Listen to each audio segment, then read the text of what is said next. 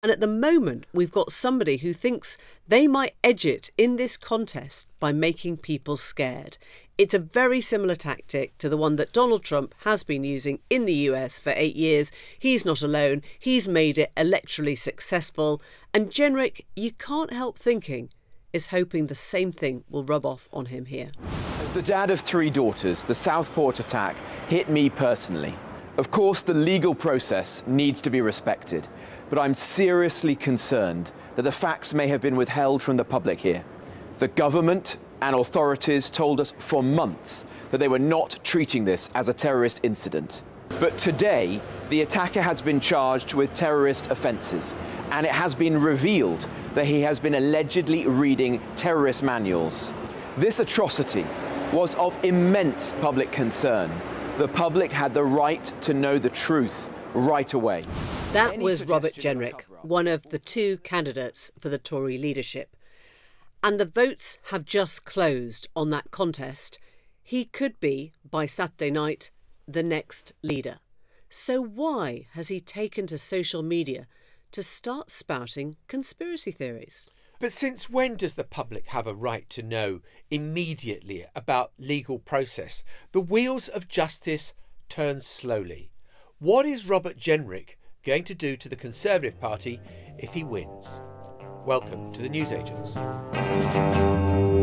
It's John. It's Emily. And let's go back to earlier in the week when the police laid additional charges against the man who's been accused and charged of murdering the 3 young kids who were at a Taylor Swift dance class in Southport in the summer holidays. And the additional charges are that he was in possession of material that was of a terrorist nature and possibly in possession, allegedly, of ricin. And this has sparked, in turn, well, why weren't we told immediately from Robert Jenrick? Yeah, and it is worth remembering that Robert Jenrick is actually a lawyer. I mean, we think he has been legally trained. He's worked as a lawyer. He's meant to understand due process. He's meant to understand the integrity of the system, of the criminal justice system, rather than sort of turning it into something that is meant to be Halloween scary populist nonsense, quite frankly. We understand that this man has already been charged. Nobody has failed to recognise that he should be charged for the murder of 3 little girls. I mean, the crime is horrific, and he doesn't really need to explain that to the country as a whole. What we have since learnt, he thinks will fuel people who feel somehow that they can no longer trust the institutions, which is a remarkable thing, really, because they are being told this information. This information has come out, and yet he's trying to turn it into a question of cover-up. Well, ever since I have been covering UK politics, the Conservative Party has always tried to badge itself as the party of law and order, the party that stands with the police. And here we have someone who aspires to be the leader of the Conservative Party saying, well, the police are covering up stuff and they're not telling us things, and we had a right to know immediately. Now, the investigation is ongoing. The police arrest the guy. Presumably they take away his laptop, computer or whatever, and maybe it's been some weeks later that they find buried deep on it some file that links him to whatever. I don't know. We don't know. Yeah. But why do we have a right to know immediately? What difference does it make? Why are you trying to undermine the institution of the police? Because in this country, policing is done by consent. And that's a big difference from the US or France, where all the police carry guns. Yeah, it's not military. It's not military. It relies on a sense of trust. And undermining that, there's been no cover-up. The police have laid additional charges. Look, I think if you step back, it is perfectly valid to say there are many cases in which public trust in our institutions has been badly hit by scandals like the blood scandal, the post office scandal, the cover-up at Hillsborough. It's not that we don't have these examples in our recent past of terrible cover-ups when the public has been lied to. But it is really important that our leaders, or our potential leaders, don't try and create situations whereby They pretend there has been cover-up when due process is being sought and followed. And at the moment, we've got somebody who thinks they might edge it in this contest by making people scared. It's a very similar tactic to the one that Donald Trump has been using in the US for 8 years. He's not alone. He's made it electorally successful.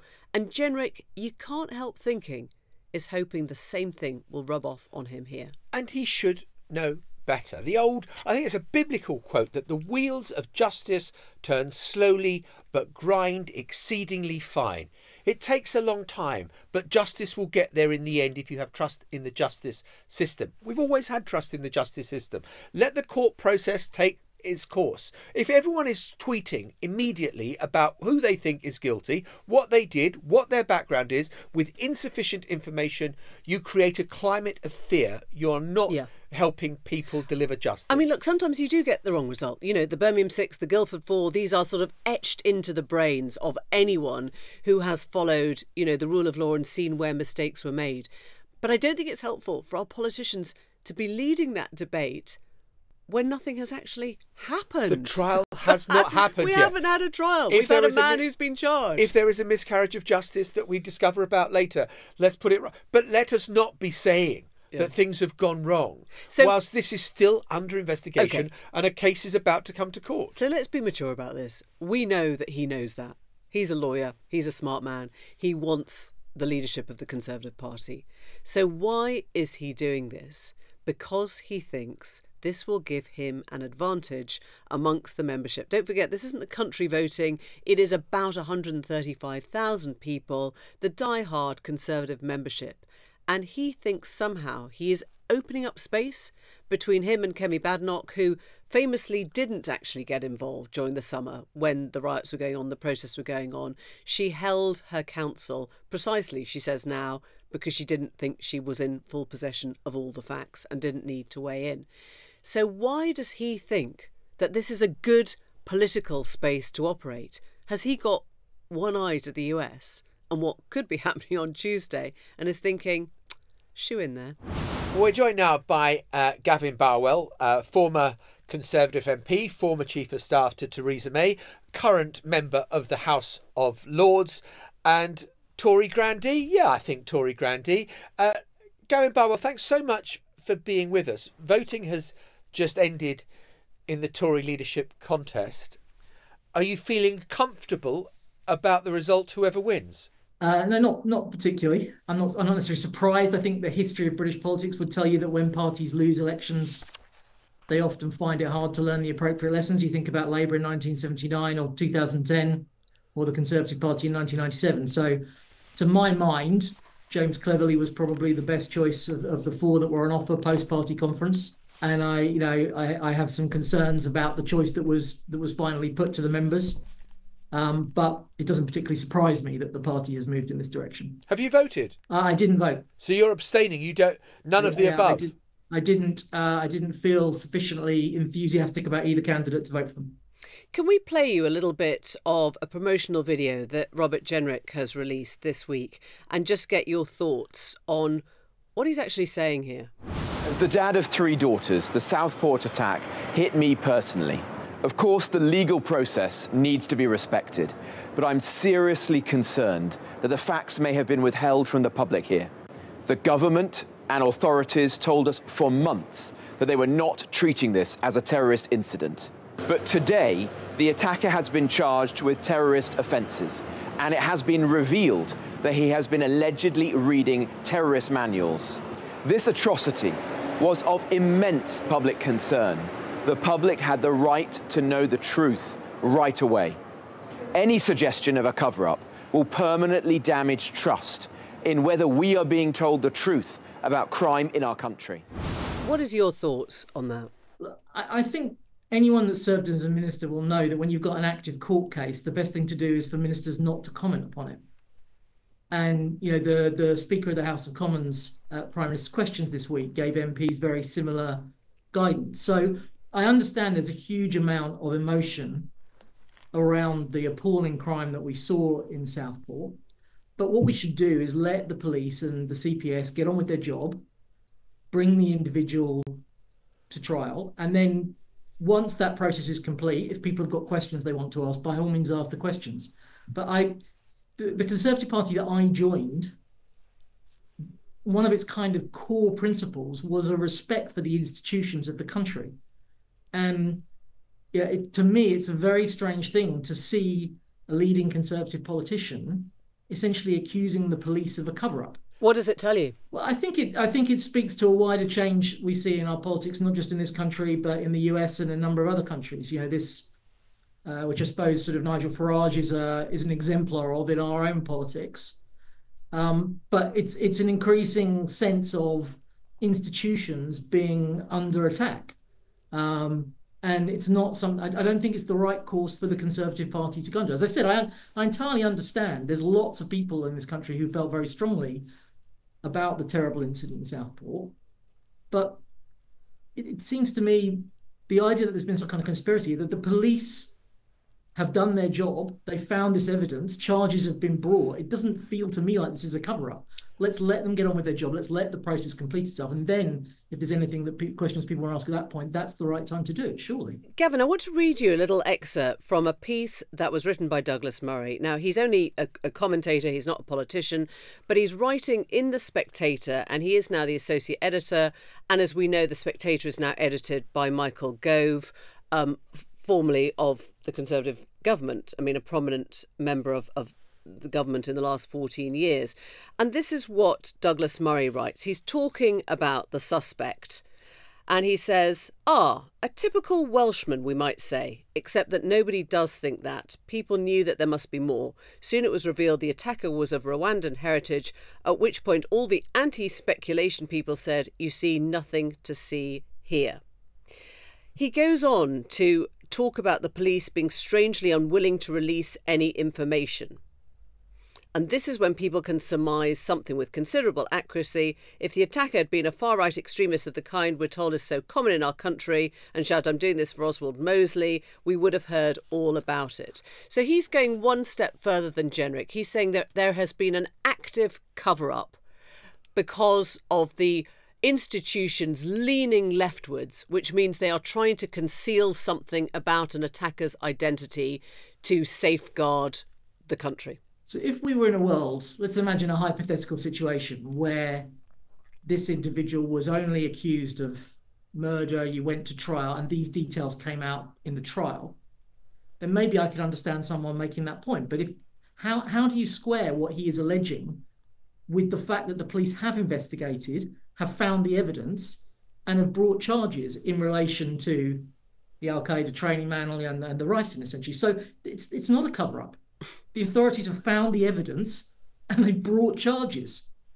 I mean, one of the things I find very hard to understand about these things, in my experience, when you have a conspiracy, the conspirators have something to gain from the conspiracy. What possibly would benefit from the police covering this up and then revealing it to all of us and then being subjected to all of this criticism? How does that benefit them? I just find it inexplicable. So, look, we've seen it with Donald Trump in the US, where he espouses conspiracy theories about the FBI and the CIA and is undermining the very institutions of law and order from the Republican Party, which used to badge itself as the party of law and order, just as the Conservative Party has done in the past.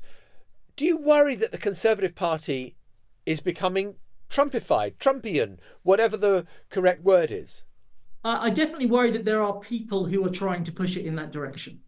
I don't think the whole party's doing it. I've still got many very close friends who are Conservative MPs or Conservative activists. So I think it would be completely wrong to colour the whole party in that direction. But whether it's the Conservative Party itself or Reform, I think what we can't deny is that there are forces in our politics in this country that are trying to push us in this direction. And if Donald Trump wins next Tuesday, those forces are likely to be boosted. And it's not just here, John, is it? Right? If we look around Europe, you can see the same things playing out in nearly every major European country. But I just remember in the States in 2015 when Trump was running for the nomination, people saying he could never take over the Republican Party. The Republican Party is built on solid foundations. And you look at it now and it is an entirely Trumpian party.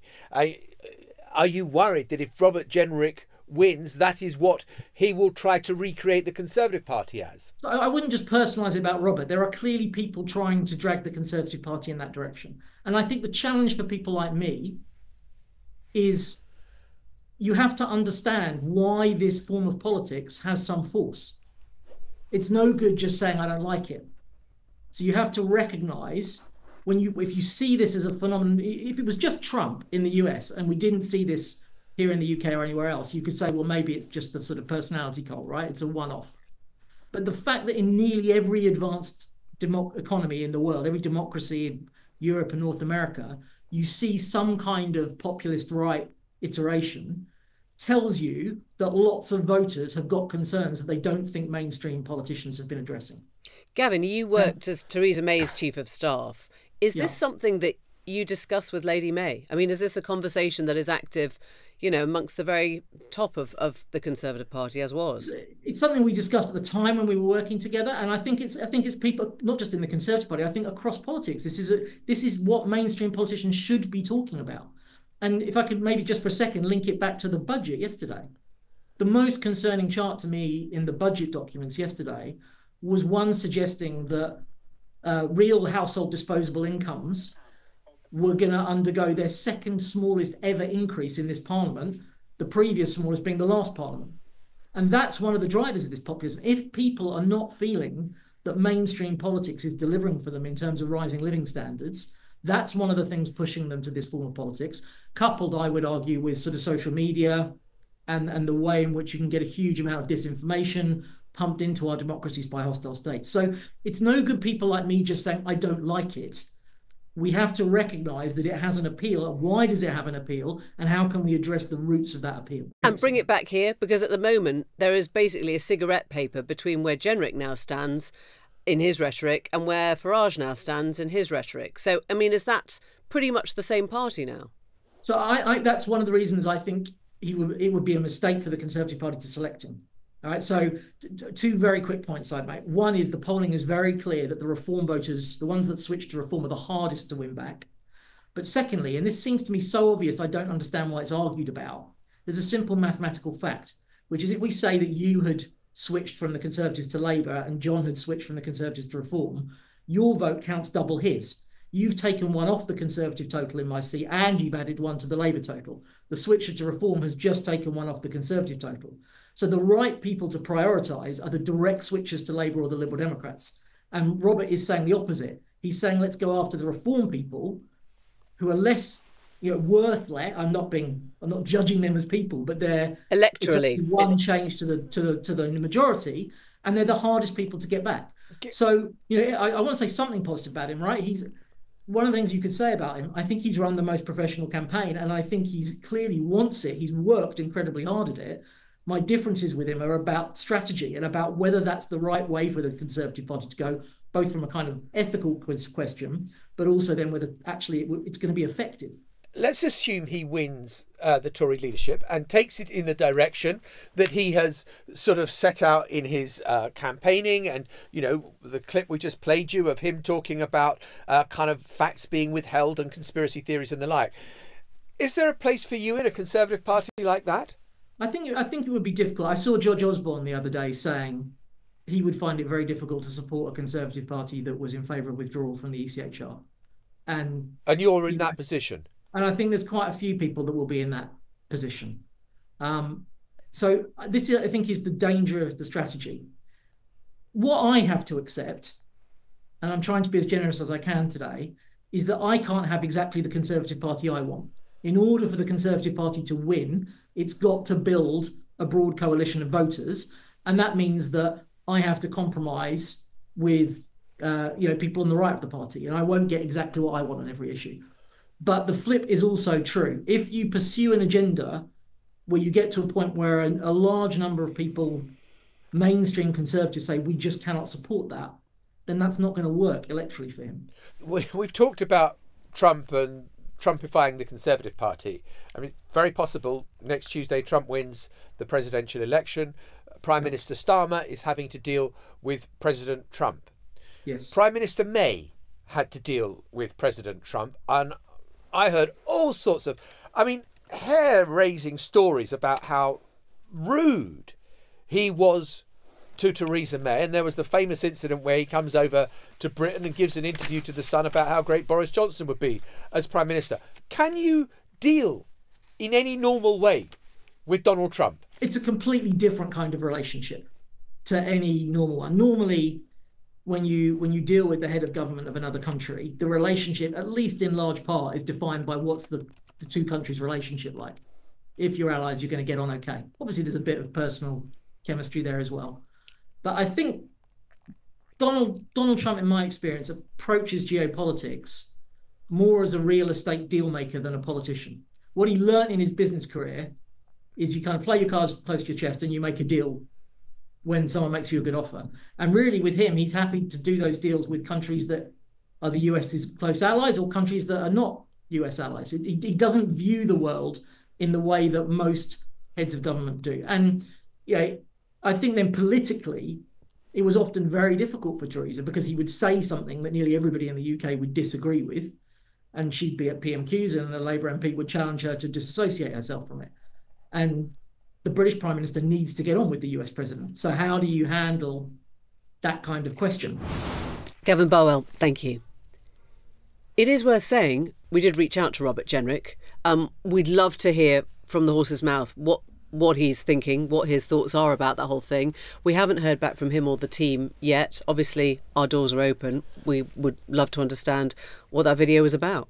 So meanwhile, in this crazy world in which being hauled in front of a court in the US seems to help electoral chances rather than hinder them, Elon Musk is appearing in Pennsylvania trying to defend his online offer of as much as $1 million to swing state voters who agree to sign what he set up, a sort of petition pledging their support for free speech and the right to bear arms. That's technically what it's called. Of course, what it looks like in practice is that he's trying to get to the hearts and, I guess, wallets of swing voters by making them register to vote in places where their vote is absolutely critical. And he's now trying to get this whole court appearance moved into a federal court, right? So he's going towards the law, not away from it. So let's go back to basics. You cannot pay someone to vote and you cannot pay someone to register to vote.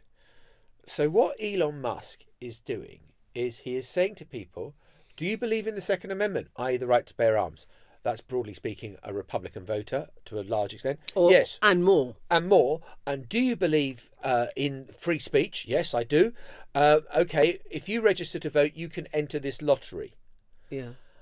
And of course, that looks like it's on the margins of what is lawful. So the Pennsylvania authorities are saying, you can't do this. This is illegal. And they're bringing a case against him.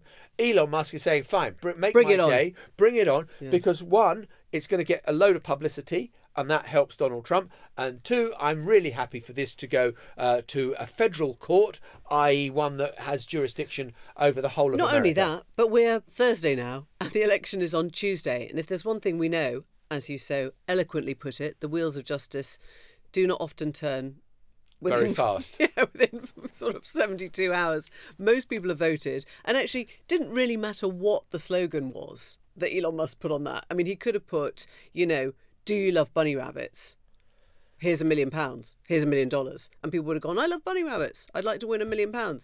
The point is he's got their names and addresses and he's got them to sign up and register, right? And the other point is that just a kind of slightly wider point. I have never known the billionaire class try to exercise such muscle in a presidential election campaign. Yeah, we've known for years that wealthy people have donated. Yeah, you have. I mean, look at the Koch brothers. Look at all the money that went on. Or on the other side, look at Sam Bankman-Fried, who weirdly was at one point trying to pay Donald Trump billions not to enter. Now he's now in prison. Yeah. So that didn't work out. But there's one huge difference, and that is, you are seeing big breaking news stories. So, for example, we debated it earlier on when John Kelly came out and said that Donald Trump was a fascist. And the New York Times, it was a New York Times interview, they put it up on X. They would have expected normally, in normal circumstances, for that to get tens of thousands of retweets and likes. It didn't. Look, the prism of social media has massively changed. It's Of not course just it has. that a billionaire is giving money. A billionaire is giving his algorithm and changing the way what people will see. And one of the reasons there wasn't such a furore over John Kelly's comments about Donald Trump being a fascist was that not that many people saw it. Look, when Bill Gates gave millions or the Koch brothers gave millions, it either went into the wheels of the campaign, the advertising, all the rest these are of the it. adverts, these are the leaflets, these are the people that are door knocking, all the rest of it, or else it went through traditional media channels, not just mainstream, but anyone who was disseminating that information. Now, Musk only needs himself to both donate and disseminate. And I think that's what's different about this time. Donate, disseminate, create a structure like a lottery where people win $1 million a day for registering. So, you know, Trump supporters are going to register. Now, you know, because they think, oh, I might win the lottery. Is that paying for someone to register or not? I tell you that is the grey area in which he's deliberately put himself in the bid to drive up Trump votes. Where Trump has consistently been really clever has been on exploiting grey areas, right? The fact is that the courts of law and the Democrats are behind because they know this doesn't pass the smell test. They know it feels and sounds and looks really dodgy, but they have got to spend time and money and resources and intellect fighting it, whereas he's just doing it. And I think once again, he's going to get ahead of the electoral cycle. I mean, this does not mean, obviously, that he's winning. This does not mean that Pennsylvania is going to fall to Trump. We don't know. The polls are really, really complicated at this point, and we're not offering forecasts on that. But it does mean that in terms of exploiting loopholes, call them dirty tricks or call them clever tricks, they're ahead on this. Yeah. Meanwhile, Donald Trump is exploiting gaffes, which is the time-honoured tradition in politics. And he was seen yesterday in a dumper truck, in a garbage truck, leaning into what Joe Biden said following Tony Hinchcliffe's comments at the Madison Square Garden gig about Puerto Rico being a floating island of garbage. And then, it's Biden's comments that have now been seized on by Trump. So Trump, having had a bad few days, now seems to have a good few days. Yeah, I remember when the deplorables line came out. Yeah. Hillary Clinton calling Trump voters a basket. Actually, not all Trump voters, but the racists amongst them, a basket of deplorables. And the next thing you knew was this fantastic little Despicable Me minion recreated saying deplorable me, and everyone had the t-shirts and everyone had the bump stickers, and that was how it went. It's interesting, just to go back to where you were. I've been talking to Steve Bannon, weirdly, since he's emerged from prison, trying to get a sense of where he thinks the numbers are and where they're kind of campaigning and where they think they're up and where they're down. And I asked him, I mean, he's been very bullish, as you can imagine, because that's kind of what he does. And that's who he is. And that's who he is. And he's been sort of saying, oh, this is going really well and here's going really well and it's all going really, great. When I asked him about Pennsylvania, when I asked him about the Puerto Rican vote there was zero response. So my interpretation of that, not to overthink these things, is they were very aware for 48 hours that was damaging, and this is them leaping onto whatever can be construed as a gaffe and turning it into the thing that they need to save the last few days. And if you can basically make out that Kamala Harris, who, as we said yesterday, stood in Washington, right in front of the White House, sort of pinning herself in a way to that administration and that visual, thinks that you're garbage, then, cheap hip. Well, Lewis, you might have noticed, has spent the week in Florida, and he's been working on a longer film which is all about abortion, very much central to the Harris campaign and very much central to the way many in Florida will probably be voting or have voted already. And Lewis, where is the story taking you? What have you heard? Well, Emily, we're in Lakeland, Florida, which is in central Florida, as part of our sort of tour around the state. And you know what? It's funny. We were actually going to... The plan was to basically, when we came, was to make a really long piece about the kind of the political forces that have reshaped Florida, rather than, as we were saying earlier in the week, doing a swing state where it's very difficult to actually know what's going to happen in an election this close. And really sort of focus that on Trump and MAGA and how in so many ways he and they have kind of radicalized quite a bit of the population of this state and the sort of political infrastructure around it. But when we were sort of looking into it and talking to people, the same thing kept coming up again and again, which was this issue which is sort of central to that, but also entirely separate to Trump as well, which is abortion. And having spent time talking to people who are affected, having uncovered some stories of our own which are really shocking, which we're going to bring you tomorrow, we just realised that this was a story we just had to tell, and tell it in full, and not just do it tangentially, not just do it in parenthesis, give it the full time, because I think that in so many ways British audiences will find it shocking what is going on in Florida. In so many ways, and this is a theme that we're going to get into tomorrow, in so many ways the state government of Florida has turned into something of a theocracy with regards to this issue, which is having dramatic effects on everyday life in this state, and it is shocking stuff. And Lewis, can you see any, I mean, look, there are obviously dramatic human stories about people who suddenly are unable to access abortion care or whatever it happens to be as a result of changes being made. Are you seeing a political read across in terms of whether the state government, which is Republican in Florida, is going to suffer as a result of that? It's really interesting, John. And I think there are so many imponderables to this election, aren't there? We don't know whether Trump is going to keep being able to sort of motivate his very particular base, whether that's being underestimated yet again. We don't know whether Kamala Harris is going to be able to motivate a unique coalition of her own, which is being underestimated in the polls. And I think another imponderable, which is linked to that last question, is precisely what role, if any, abortion being on the ballot in states like Florida has in terms of the presidential race. It's on the ballot, I say that because there is a constitutional amendment in Florida, like there is across a lot of big states, basically enshrining abortion rights on the ballot, basically trying to reverse the Republican-led state government's basic abortion ban, which has been in place for under a year now. It's a 6-week limit now. And it's a tough hurdle to cross because they have to get 60% of the vote in order to vote yes and get it and get abortion rights enshrined. But even if they can't quite get to 60%, there is hope among Democrats that, because of the real energy there is behind that campaign, that they can get Democrats out who are maybe lower propensity voters who wouldn't normally turn out to vote, but turn out and vote yes to abortion rights, and then, since they're there anyway, give Democrats their vote, which boosts Harris's chances across those states. So yeah, it is possible.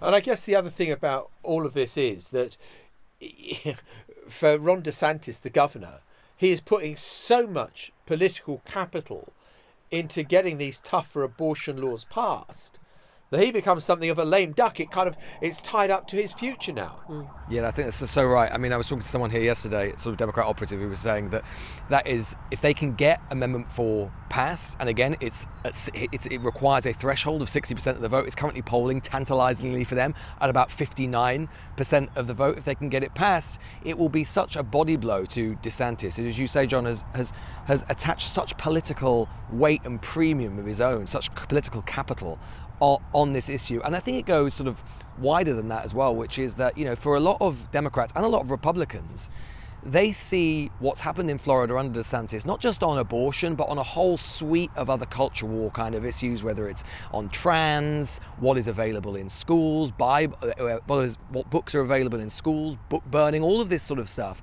They see it, as someone said to me yesterday, as ground zero of what a future Republican-led government in the presidency, House and Senate would look like. Someone said to me, you look at Project 2025, we had Project 2025 in Florida in 2024.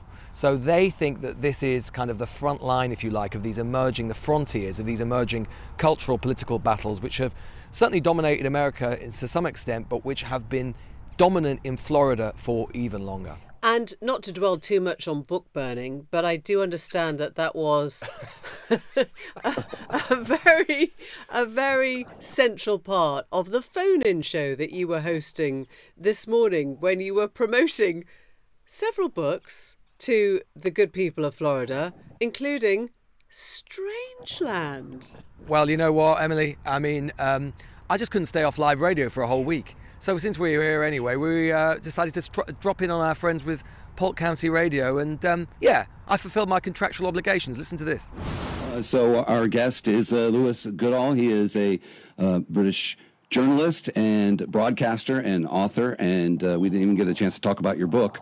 But is that it's all out of date. Is it just the one for now? Just the one for now. Okay. Just the one. Now, I'm not allowed to publish any books while my co-host John Sopel has got his one out. So that's a contractual obligation. Yeah. Gotcha. Strangeland, it's called, by the way. If any of you want to, I need to get that plug in for him. It's Strangeland. If any of you want to buy. And give the title of yours as well. Oh well, I wouldn't. You know what? It is called Left for Dead. But there may be some listeners out there in Polk County Radio this morning who are very interested in Jeremy Corbyn's leadership of the Labour Party out of 2018, but I can't imagine it's that many. So if they are, it is available. There you go. Is Lewis just part of your marketing team? Is that all he's doing? Is he just literally sowing your Strangeland seeds far and wide? I haven't Let's not talk about his strange seeds. I'm not sowing my seeds outside this studio. All right? That's even more grim. We'll see you tomorrow. In fact, Lewis will see you tomorrow. We're on a plane. Bye-bye. See you the other side. Bye-bye. Bye. The Newsagents. This is a Global Player original podcast.